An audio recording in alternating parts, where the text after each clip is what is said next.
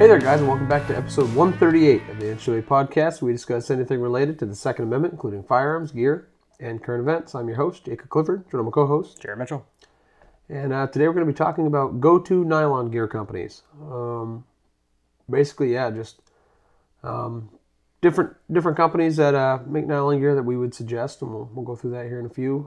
Starting off with personal news, you got anything? Yeah, finally put my my long distance AR-15 build together. Oh, that was such a work, like so much more work than it should have been. But yeah, everything came in and it was broke. Well, yeah, like a couple of things from like reputable manufacturers. So I touched on it in the last podcast. So I had issues with somehow in the install process, an issue with the Sons of Liberty Gunworks barrel nut. They were super good, and I think I messaged. I'm trying to think when within a few days, they sent me a replacement barrel nut, so that was great. The bolt carrier, I'm still sorting out with Black River Tactical. From my observations, it's too tight of a tolerance, so it wouldn't fit on go gauges or a live round without excessive force, which is not what you want to do. No. Like, it's the whole like forward assist kind of argument. Like, if you've got to force it in there, it probably shouldn't be in there. Yeah. So, yeah, but either way, that it comes together. And then I assembled it to the point the barrel nut was on, didn't realize it was twisted, put the gas system on, Loctite the gas system, then realized the rail wouldn't go on because the barrel nut was twisted, so then I had to take the gas system off. And I was talking to Jake about that, but I ended up having to take a torch to it and heat it right up and hammer in a Torx bit just to get that fastener, the gas block. What do you call that? Gas block screw, I guess. I guess you consider it a screw or a bolt.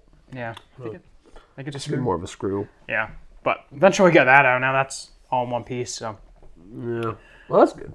yeah, so far I'm enjoying it. With the can for my build, it's a little excessive, but I mean it's a special purpose rifle.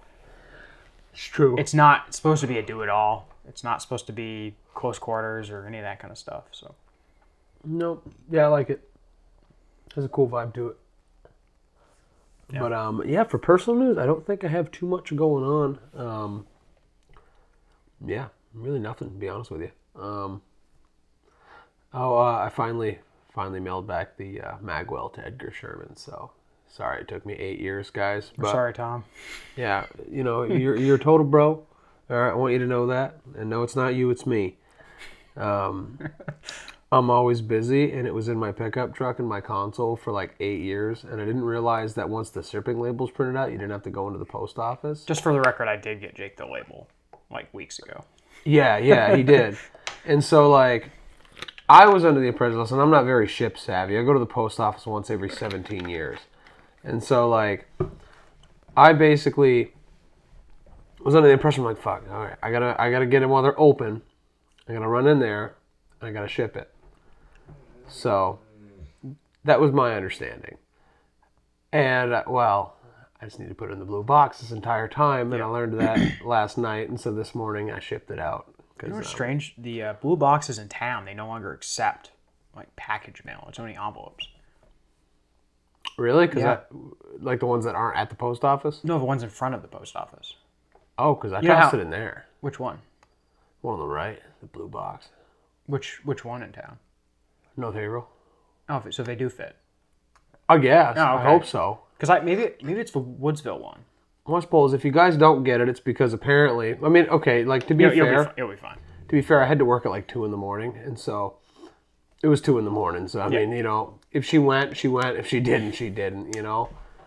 But anyways, we have the number on it, so I mean, worst case, you could always look it up and see where it's at. But that's fair. But yeah, it's fair. But yeah, so that's something that's exciting. So I'm sure it'll come to me a lot sooner than I sent it to them. Because away she goes. But so we got that going. And on to the actual episode part, I suppose. Yeah, so Jake and I were brainstorming, and he came up with this one. It's kind of one of those like good situations, good but bad situations to be in. There's so many nylon gear companies on the market at the moment. Yeah, there is, and there's so many like different like tiers of them. like you have a lot of like kind of I guess what you consider like the airsoft kind of community ones, which like will suffice. They're affordable, but they're garbage. Like, and some of them are hard to tell because they're knockoffs of other companies. So like most notably, you have Condor, which there's actually a few things Condor makes that are actually like decent. I heard there's a handful of things that are like halfway decent nowadays. They used to not be at all, but even then, it's something I'm not going to endorse because I just genuinely don't know. Yeah, and most people are probably familiar with their like very dumb looking plate carriers and all that kind of like battle belts that are super big and all this stuff that just doesn't hold up with abuse. Like we've been there back in like the airsoft days running Condor stuff, and I mean when you're with enough allowance money, it's not that bad, but when you're actually trying to buy something that lasts and works when you need it. Exactly. And so that's the thing is like you see a lot of people running that stuff and you can just tell it doesn't fit correctly. It doesn't, it just it doesn't handle things like taking the stress from like carrying actual plates, wear and tear, the adjustment's not correct, it doesn't stay adjusted, or so on and so forth that you're going to find in a carrier like that versus like an actual quality one. You're going to notice that difference. And it's going to be better on your health if you're actually wearing it a lot, because there's a lot more engineering put into it than to make something. To put it this way, like the lower echelons are trying to look like something of quality, and the higher echelon ones are actually trying to be something of quality. Yeah, it's kind of like the end all be all of it. Yeah, like I mean, we talked about it at length when we went to see the Edgar Sherman design team, but when you're a designer and you're really trying to work around the human body, there's a lot that goes into that versus you're just trying to make something that fills a role. Like, yeah, it's got to fill the role, but it also has to work with the human body. Yeah, and so like this will probably piss a lot of people off, but like I hate 511 stuff. Like, oh yeah, I fucking hate 511 stuff. There's people that like swear by their pants or they make everything now. You can literally wear head to toe 511. Yeah, I feel like they've been cool since like the Miami-Dade shooting in '86. Were they a thing back then? I don't even know, but that was the last time they were cool if they were, because like they've always just they're just a glimmer in somebody's eye. Yeah, they're the 48-year-old. They're the 48-year-old DEA agent. You know what I mean? Like that's what he wears. Yeah. Like, that's the thing. It's huge in the cop world. Like everybody wears 511 polos and pants and shirts and boots, and just their actual like load bearing equipment is the farthest from actually bearing load. Yeah. And wearing any kind of like, unless it's like a duty uniform, I guess. Which I get it. Like they kind of marketed their entire demographic around like semi-duty apparel. Yeah. Which is fair, I guess. Like, which it fills that role pretty fairly, I guess, for clothing and stuff. Especially back in its like prime, back in like 2010, 2011. But its gear has been always kind of trash. And like if you're wearing it and trying to be like low key, it's not working. Yeah. I don't think it is. That I'm not a cop, bro. Yeah, like you're literally a khaki button-up with oddly wide sides that like are Velcro-y. Yeah. So you can like draw quick. Or like the concealment undershirts. Yeah, the freaking... The ones where you have to like open your shirt up and reach into your armpit and grab the push-up bra gun holster, like... Where it's like, sitting right under your... Yeah. Yeah. Like, did you get a tumor, Jeff? No, I'm carrying, Don't tell anyone. It's just ridiculous. But there's numerous horrible brands like we're mentioning, and we could continue to go down the list. But there's a number of high quality brands, and a majority of what we're going to talk about is personal experience and stuff we've seen other reputable people either promote or use themselves. So like 90% of this is going to be personal experience. But yeah. So that being said, like, it's not all inclusive as well. Like I believe we mentioned that prior, but like because we are basing this mainly around like what our personal experiences are with them, and we haven't thoroughly worked in or used every company out there's equipment. We've both only had what we've bought. Yeah, which is so just limited. Which is limited at best. So take that into consideration. There are more out there. it's kind of one of those things, if you know of it, it's probably, like, if you know of it, you probably know if it's good or not. Like, if you're within the industry and you're actually, like, have some self-awareness about it, I guess. Yeah. Yeah, this might be for those that are either getting into it or need a little bit of guidance on specific. Because some of these companies, they do specific things very well. Yeah. And that's the thing is, like, they either do, like, specific things very well, or they're just genuinely a good place to start where you're going to be safe. If you step into kind of one of these companies, like, products, you're going to be safe. You know what I mean? Yeah. Yeah. And so, like, you're going to... So that's kind of... There's a lot of, like, kind of different fringe companies and whatnot, but... Yeah. Before we get into the actual, like, companies, though, I just wanted to reiterate, we've touched on it before in our, like, chest rig and plate carry video. We touched about, in a lot of our early episodes that were geared towards basics, we touched on it. The big thing is define what you actually need. Yeah. Don't just go out there and be like, oh, I want to buy everything from this top brand because it's, like, Gucci or it's, like, the best brand. And a lot of people, like, clone build themselves out like a kit. You know what I mean? Like, they just kind of clone their way into having a kit. Well, we saw that with Airsoft. Yeah. That's, like, the name of the game. In a nutshell, yeah.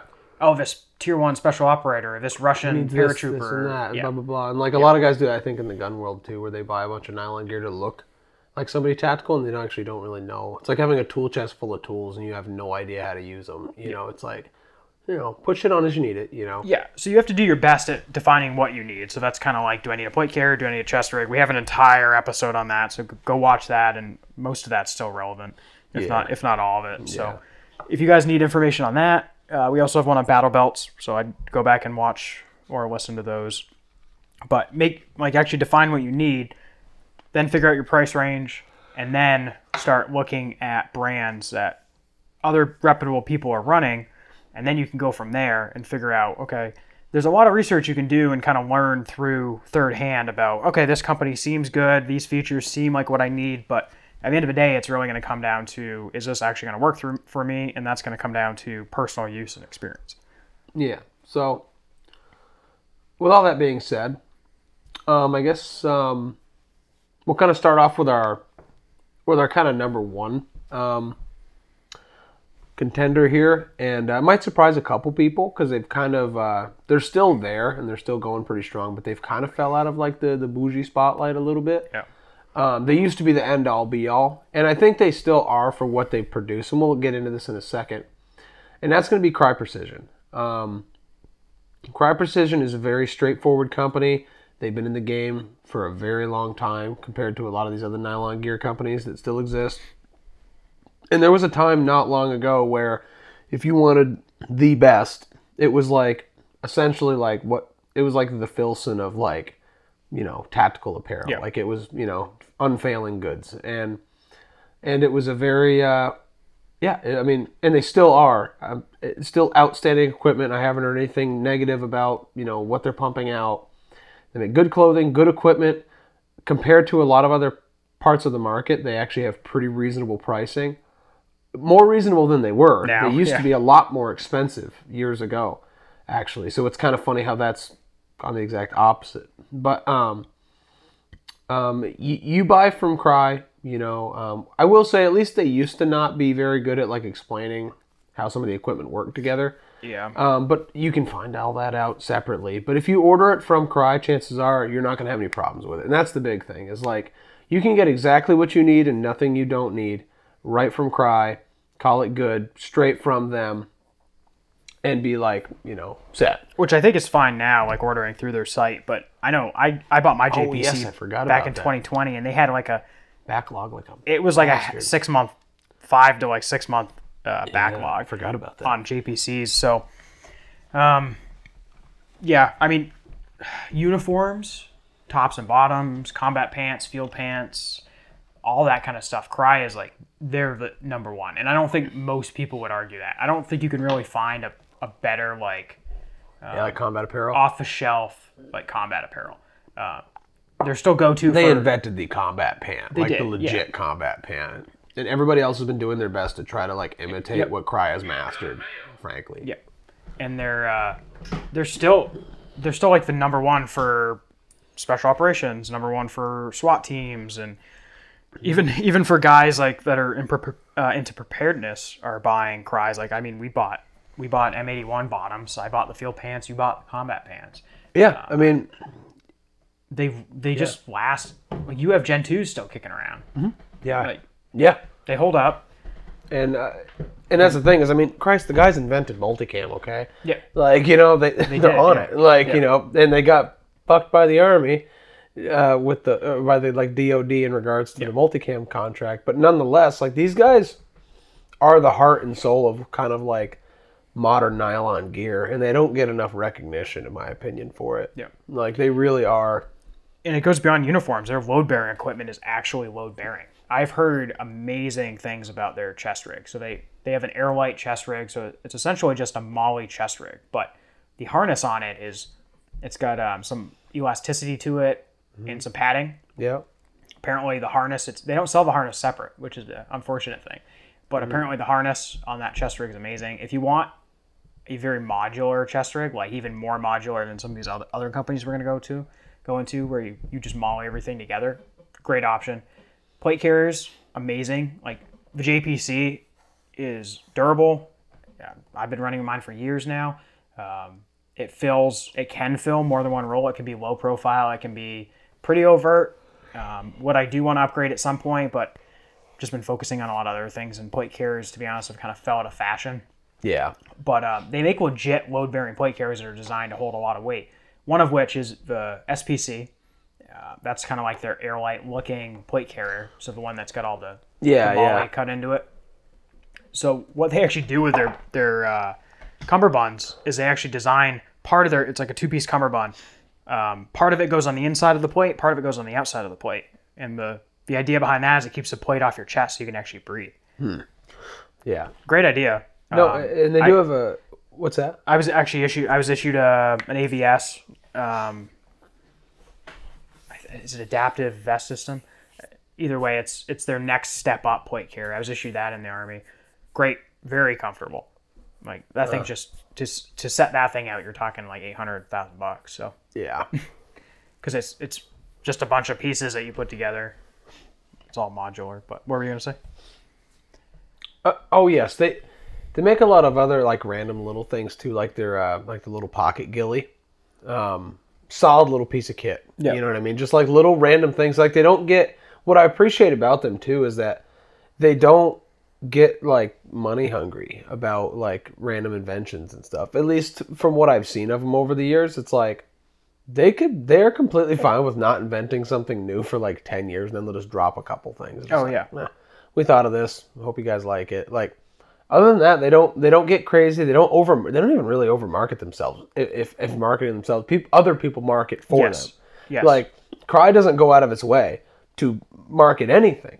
I think a good part of that is probably majority of their money is made through government contracts. That's the big thing right there. Is they're a big contract company. It's just what they are, and all their stuff's made in the U.S. because it's very compliant too. So it's kind of cool. Made in Brooklyn, New York, in an old shipyard. Yeah, it's pretty cool. An actual like shipyard where they built boats in World War II. Yeah. And so it's it's quite neat. Just they're very they're kind of just very butter toast. You know, they're just, you know, you're not going to be mad at what you buy from them. Like, they're not going to have, like, they have just good stuff. Like, it's simple. Like, it's very straightforward. And so anyways, we've probably beat that dead horse enough. So anyways. Number 2 is a tie. And that's because Jake and I equally like these companies just as much. So like, I favor one, Jake favors the other. So I favor Spiritus. Jake's more of a Haley fan. Yeah. So I think they've been at the chest rig game for a minute, like quite a while. Yeah, they have been. And really, again, like, I really like what Spiritus pumps out. But like, I've just had more experience with Haley, and so like, I just have really liked. I loved my DC3R or D3CRX. My D3CRM is killer as well. But I do run a Spiritus harness on that Haley rig. Yeah. So on my Spiritus thing too as well. So the cool thing is that these two companies, although they invent stuff that's like kind of neck and neck with each other, they're very interchangeable, and they don't make it a point to, like, you know, mess with that. Like, it's you can run like half of these guys make parts for like the other guys like kits and stuff, and they're all just kind of sucking off the tea to cry. But like in reality, like in regards to kind of like what they make, it's all interchangeable with pretty much everybody. Yeah. Like there's I guess is the big thing. There's a couple exceptions, but generally speaking, like a chest rig from Spiritus will work on a Haley plate carrier, and vice versa. Yes. So like Haley now has plate carriers. Spiritus has had plate carriers for a while. I bought a Spiritus Mark IV chest rig. Been running that for almost as long as I've been running my JPC. I really like it. Spiritus is one of those companies where every time they come out with a new product, it's like a banger. And yeah, they have a hell of a cult following. Yes. And unfortunately, a couple years ago, this might have been pre-pandemic or right around pandemic, they ran into a lot of supply issues. So they almost turned into like a drop culture, which they got a lot of flack for, because every time they would drop something, it would just sell right out. It got ridiculous. I remember that. Like to be like 50,000 units gone in now, like 2 minutes. They're pretty good now. They're pretty steady. I think they've really done good expanding in the last couple of years. And they got a really good product designer over there. Like I said, the stuff they come out with is really good. And the problem with that is they're constantly innovating and upgrading their stuff. So you kind of get caught with your pants down sometimes where you're like, I just bought this and now they're coming out with an update. Yeah, it's like, come on. Because like their Mark V chest rig, so the updated version of what I have, it's even more modular. So instead of having that, it's kind of like the Haley idea where the Mark IV was you have your mags in the back and then you got a spot in the front to either hold more mags or utility or whatever. The problem is you can't take those off on the older designs. On the new Spiritus Mark V design, you can take that off. It's a Molly panel, or you can Molly on an admin panel. So that way you got everything. Makes sense, yeah. You can run 6 mags out of it. You can run all kinds of other stuff up front. Yeah.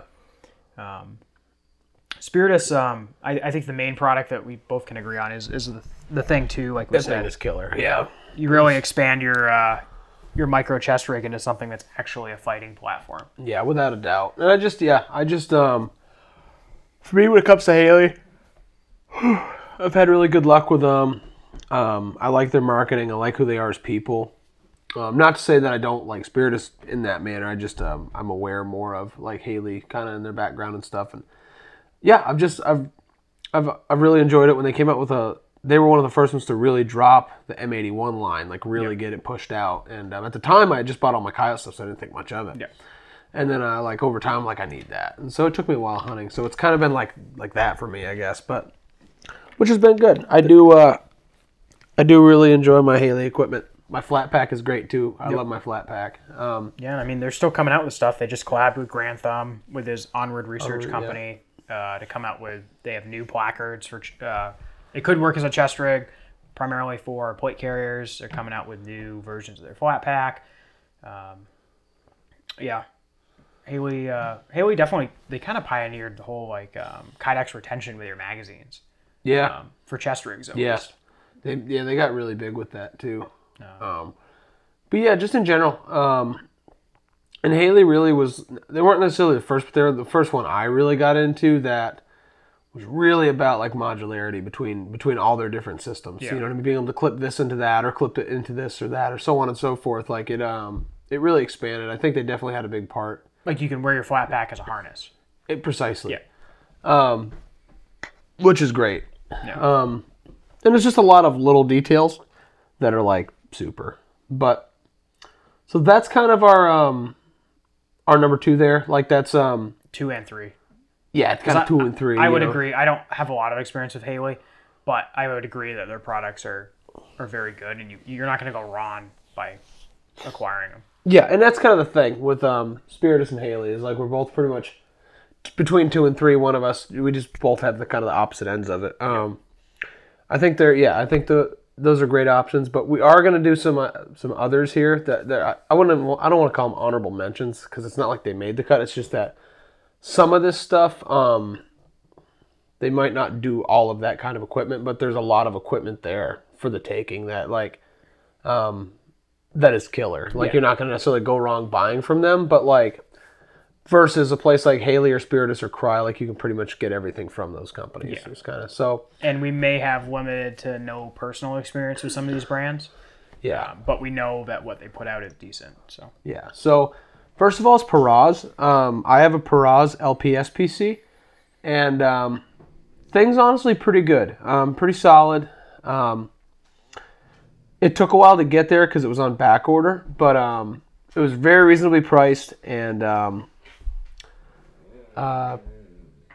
basically a lot of it's like kind of custom work. You know, like a good portion of what Paraz does is all custom.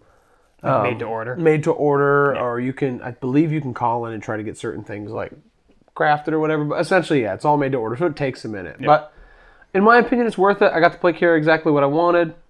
6 months later? Yeah, like 6 to 7 months later, but hey, can't complain. I'm good to go. And then, of course, next is going to come up is our boys over at Edgar Sherman Designs. Yeah. Yeah, so ESD, they fit into the nylon. We have large experience with their slings, which I guess is something we didn't mention. I don't think Cry makes a sling, but Haley makes a sling. ESD for sure. Their number one thing that we can recommend is their sling. They just got into dump pouches, the sap bucket. Yeah, that's pretty cool. Which we talked about when we went over and saw them. Cool that they finally got that on the market. I really want one. But the unfortunate thing is they're not in Coyote or M81 for Jake yet. So we will be waiting on that. And once those get there. do come out, because made in New Hampshire, designed in New Hampshire. Yeah. They got the whole like maple syrup vibes going on. Yeah, fuck yeah. No, I love it. I love it. So you can't really go wrong with ESD nylon stuff. I think they have some other stuff coming in the future here. So keep an eye on them. Shit, yeah. Now, next is going to be S-Tac, but that's more something you have more experience with than me, so I'll let you speak on behalf of that a little bit more. I mean, we both run S-Tacs on our belts. True. So rifle and handgun pouches, they are like... Yeah, they're solid. I mean, that's kind of my extent of my experience with S-Tac. I don't know if you've had much more than that as well. That's the majority of what they do. But yeah, so honestly, within that like realm, I've had super luck with them. Yeah, they're straightforward. I'm not as aware of a lot of their other, like if they have any other products or anything. You're saying kind of they don't really. It's like that's mainly their bread and butter. It's mostly just magazine pouches for different platforms. What I like about them is they're just very minimalistic and they have great retention based on the Kydex. So they're, for those of you that might not know, they're a nylon blend with Kydex. You can get a little bit of variation on them, like you can get different heights, so how much of the magazine they cover. You can get like single pistol, double pistol, single rifle, double pistol. You can get like kangaroo ones that have rifles and then pistols on top of the rifles. You can get some with Molly on the front, but at the end of the day, it's essentially a pouch that holds your rifle or handgun mags. I think they work best on belts because on a plate carrier placard or something, they get a little bulky if you go prone. So that's kind of the thing there. But yeah, for sure. But yeah, the next is our friend over at Shepherd Association. Yeah. Association. Just like the podcast. Dude, I just can't. I don't know what it is about your name. Old man. Sam at Shepherd Associated. Dude, poor Sam, dude. Yeah. Like every time I try to say Shepherd Associated, the first time I do it, it's just a mess, you know? Yeah. I mean, Sam's a really cool guy. Made in Maine. He's great podcast we had with him. A great tailor. Like he'll essentially, if you guys have an idea, send it to him. Like that's kind of a really cool thing about him. At the moment, if you have an idea, send it over to him and he'll figure out a way to put it together. Yeah. Which is what he did for me. So I have a pouch that I'm testing out on my Thing 2 to increase the magazine capacity and also hold a water bottle. So he's got a bunch of cool products. He gets out there and actually tests his stuff too in cold weather. So he's got a lot of his design stuff is kind of around, does this work in really cold weather? Because that's like where we live, that's worst case scenario. Yeah, that's like, if this is going to be Stalingrad, like straight up. Like he doesn't like Velcro for the most part. He does certain things with his zippers. Mm-hmm. There's just certain things that he does. Which is pretty cool. It's a really neat and very relatable kind of train of thought Yep. that he uses to kind of come to the conclusions he has. And he goes beyond just like gun stuff, because you can get like axe holders from him. There's various other kind of outdoorsy products that he can do. Yeah, most definitely. And I got to get on and make a couple of orders. I'd like to get the axe holder, and I'm trying to. When I start to set up a new bag and setup, I'm gonna start looking through that. You also let me know what color you want it, because he does. So how Sam does stuff is he does it in batches. Okay. So like when he designed this pouch for me, he did it with everything else he was doing at the time with Coyote. Gotcha. So he just does stuff by color. So that way he gets the fabric out, does everything he needs with that color, and then moves on to the next one. Well, next time he has an M81 batch. So I told him that you want something like this when M81 comes out. So he'll be on that, but I don't know. Depending on your bag color, I don't know what you want for the axe holder. But yeah, I'll probably, if I could get an OD bag, I'd probably just do that and get axe holder that's M81. But regardless, next is gonna be Axle. Now Axle is pretty solid. They started, from what I remember, they started like making solutions for other people's problems. Pretty much, like my introduction to Axle and my experience with Axle is the Cry, the Gen 1. Yeah, the Gen 1 conversion, like JPC conversion over to running a placard. Yep. And worked great, especially for retrofitting to an older plate carrier. And I did a little bit of modification eventually, but even when it was in its organic state, it worked pretty damn well. Yep. And essentially, just they were just, again, kind of like when we talked with Edgar Sherman and the design team there. It's kind of like they see a problem and they solve it, and it might be a problem between two companies that have nothing to do with them, like it kind of on Axle's end of it, and they're just going to create a solution for that. They're designers, you know what I mean? It's just what they do. Yeah, they're problem solvers, and so it's pretty cool because like that's the kind of companies that really kind of shine within this community at this point, in this kind of oversaturated community. I think most notably nowadays they'd probably be known for their zipper pouches. So they make zipper inserts for Velcro pouches. So if you want to, say, eliminate the Velcro flaps on pouches, because I know they kind of solved a Spiritus problem that some guys had, because Velcro is loud, like we just talked about. In the winter, it doesn't work well. Yeah. So they came out with these zippered pouches, so you can just forego the Velcro on it, have the little zipper opening. It's more quiet, all that kind of stuff. And then they've expanded. They even have a belt now. I don't know if you knew that, but they have their own belt. So I did not know that. I haven't seen much of their expansion. Yeah. I've just known their kind of accessory line, you know, like the random stuff that it's like, oh man, they make it perfect, you know? Yeah, they definitely have some cool stuff. Nice. Yeah.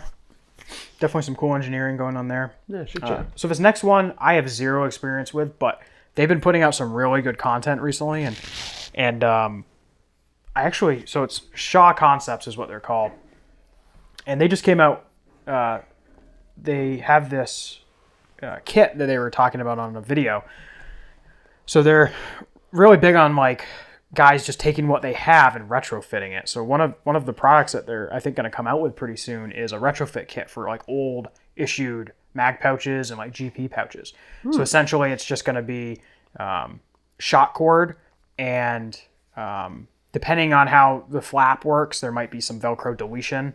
But what essentially taking a old issued GI like Molly 2 like GP pouch, and just wrapping shot cord around it, and doing some other stuff with it, essentially making it more usable in today's environment. Because some of those pouches are shaped kind of weird for some of the equipment we run nowadays. Yeah. They also make some stuff like bandoliers. They have like a modern bandolier that rolls up real small with 6 mags. Pretty cool. I, like I said, don't have any experience, but they do placards. They do all that kind of stuff. So they're kind of like a lot of these other companies. They just have a different twist on it. Yeah, I can dig it. Then finally is Ferro Concepts. And for me personally, I don't really have any experience with Ferro. Yeah, I have secondhand experience with Ferro. Yeah. Like I know a lot of people who run Ferro's equipment, and they love it. I mean, they seem to be perfectly happy with what they own. In fact, there's like, again, it's one of those ones that has a total like cult following. Like Pharaoh and Spiritus both have kind of like that very Yeah. like I don't know how to explain it. Kind of like Yeah. it's always like the Goon Squad that really is into that. Like, Pharaoh is, I would say, very much that kind of vibe. yeah. The whole like goon thing, which sometimes is, to me, I think it's a little overplayed on Pharaoh's end. I think Spiritus does a good job at not being like too over the top. Yeah, that's fair. That's fair. They're a little more in your face. They mix in, like Spiritus mixes in good information. It's not all just flashy, like. Yeah. Like Pharaoh's very much like, oh, I skate and I'm a shooter, and like they fit that whole like goon kind of thing. Yeah. Yeah, for sure. But I mean, we got a friend, Wesley, been on the podcast. He loves his Pharaoh plate carrier. So I mean, there's that, and I run their mini dangler pouch, which works great, enough to hold a basic IFAK, and that's what I use it for. So super basic there. One other I just thought of for a company, Tracer Tactical. They're kind of going around the social media networks right now. I believe it's a one-man show, and he makes like a beefed up chest rig that you can fit a bunch of mags on. Again, modularity. That's kind of where the market's going at the moment. Another one, old classic, would be like your Mayflower or Velocity Systems. Yeah, that's true. They have their old chest rigs that are still kicking around, and they've been going for a long time. Yeah, I mean, what is it, Extreme Gear Labs? They're kind of the OGs of the game. EGL. I'm pretty sure they had a big part in the design of all the Haley series. Okay. Like the D3, the disruptive whatever environment systems setups. Yeah. Yeah, so they'll actually custom make you pretty much any equipment you want. Because he's like a designer mostly, right? Yeah. So just something to think about. I follow him on Instagram for like a long time. Like it's just, for some reason, just earlier on, like I just followed him, and like I don't know. I think he's just a lesser known like entity that's very influential in the community. Tactical Tailor. Yeah, Tactical Tailor's a great classic, and they've managed to keep up with the times and make their stuff's affordable too. Like their general, like if you just need like a M4 pouch, it's like nothing special, like $20. Yeah, like they're not charging you like $50 for a double mag pouch or anything. I was gonna say because I think they used to be rather expensive. Maybe, yeah. And then what do you got? London Bridge Tactical, isn't that a thing? I haven't heard like anything. I remember LBT used to be like the thing back when everybody wanted to be a SEAL. Like okay, yeah. Was this around probably when Osama bin Laden was shot and all the airsofters like wanted to be? Yeah, probably. SEAL Team 6 or something. Probably. Everybody, because at one point in time, the SEAL like standard issue plate carrier was an LBT and then some like numbers. I haven't heard much of them recently. I don't know if they've kept up with the times too well. Yeah, I don't know. To be honest. I mean, we mostly focus this conversation on tactical equipment, but I mean, we could honorably mention like Mystery Ranch. I love their backpacks. I think this kind of goes to show you guys that there's an almost endless list of just nylon companies that make something. Yeah, for sure. Something related to the space we're in. So at the end of the day, this is a pretty good list to reference. If you guys want any like specific situation or suggestions on some of these brands, we'd be more than welcome to offer those. Yeah. If you want to hear maybe some certain specifics on some of these products we mentioned, let us know. Stuff that we own. Otherwise, we can give you recommendations or point you in the right direction for people that might have that information. Anything else to add? No, I think that pretty much covers it. Yeah, kind of a short, sweet, and to the point episode, but it's something that I was just thinking. I know a lot of people when they get into the nylon gear world, they get a little bit lost because there's just so much. I mean, there's just so many different companies you could order from. There's so many different people. And there's a lot of hype too. There's a lot of hype, and it can get really confusing really quick. And stuff you see in stores, you know, depending on the store, you could walk in and it could be just a prison of Condor stuff everywhere. Voodoo Tactical, do you remember that one? Oh my God, Voodoo Tactical. I forgot about that one. Yeah, like, that's the thing. I was just thinking about walking into Army barracks. Yeah, or what was there was the military base, was it U.S. Patriot Tactical or something? What was the military base, like the ones that were always on like a military base or like right off of it? The tactical stores, and it always have like just poop in there. Like it was always just shit. Did you have certain shops that you weren't allowed to shop at? Because they like screwed over soldiers or something? Kind of. Or like sold fake equipment to soldiers or something? Well, we had, so off of Fort Carson, we had G.I. Jose. Yeah. And that was all just stolen stuff.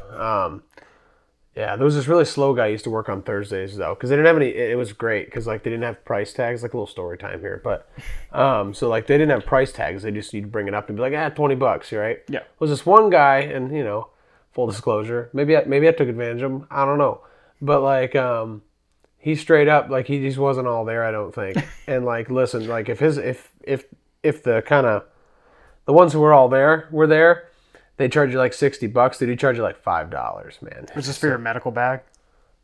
I got that medical bag there, yeah, and I got that interceptor vest there. Fort Benning had just an obnoxious amount of things. Fort Benning had Commandos. Okay, yeah, I remember Commandos. They had the main store that was like all the new stuff, and then they had the side store that was like their consignment store. Okay, which a lot of that was similar. Yeah, pretty much, and I mean that was the thing. It's like G.I. Jose. I mean, you're talking. You'd walk in there and there was just stacks of IOTVs. Yeah. Like stacks of like brand new like Gen 4 IOTVs. Brand new at the time, Gen 4. I remember when it was time, it was like your time to try to clear CIF and you didn't have an item. They'd be like, oh, go check Commandos. Dude, straight, like, so bad. Go see if there's one there you can like say is That's yours. what I did. Most of my CIF was sourced like back from G.I. Jose.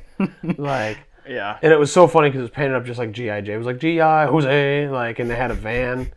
And it's you see the van going down like I-25, and it'd be like G.I. Jose, like with the stripe and everything. It was amazing.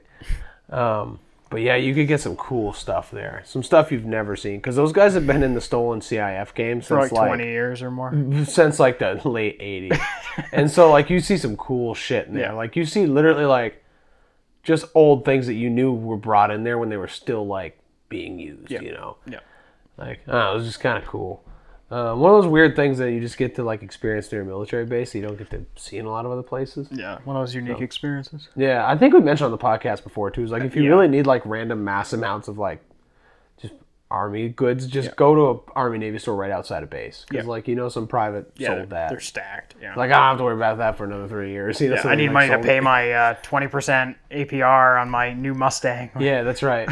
Or like, yeah, pretty much. And so, but nonetheless, yeah, that's that. Anyways, I guess Jared can give you his spiel. Yeah, like we said, kind of a reference list of different companies. So if you guys like what you heard, be sure to follow us on social media. We're on all the major platforms. Facebook's going to be NH2A. Instagram is NH_28_. We have a Gmail if you guys want to email us questions, comments, or concerns. NH2Apodcast@gmail.com. We also have a YouTube. So all of our podcasts get uploaded to YouTube. At the moment, it's just audio versions, but on YouTube. So if you guys prefer the YouTube format, then you can go listen to us over there. That's NH2A. And finally, we have a Patreon. So we'd appreciate any support you guys would be willing to give us. All that money goes right back into the podcast and does not line our pockets. Yeah, for sure. My turn. First of all, be proficient, guys. Get out there, shoot. Happens to the best of us. We get caught up in life. We don't get to shoot as much as we want to. We get a little bit rusty, whatever. Biggest thing is to get out there. If you don't know what you're doing, find somebody who does. Shoot with them. If you do know what you're doing, keep shooting. Find some people who don't know what they're doing and try to help them out. It's as simple as that. You know, we got, like we've mentioned a million times before now, Mac, Specialized Training Solutions, shootingwithmac@gmail.com. Hit him up. Same thing with our friend Trevor Morse. You can hit him up at NH Armed Citizen. Next of all, be politically active. Same thing. Get out there, write those letters, send those emails, make those phone calls, share good content that actually makes sense and is researched a little bit online. And don't get in violent arguments with people because they're just going to think you're a dick. And that leads right into number 3, which is be polite, right? The third P. Be a good person, kind of person the gun community wants to have you as a part of, kind of person that your regular ass community wants to have you as a part of. Just be a good person. And that's about it, guys. So we'll see you for 139. Take care.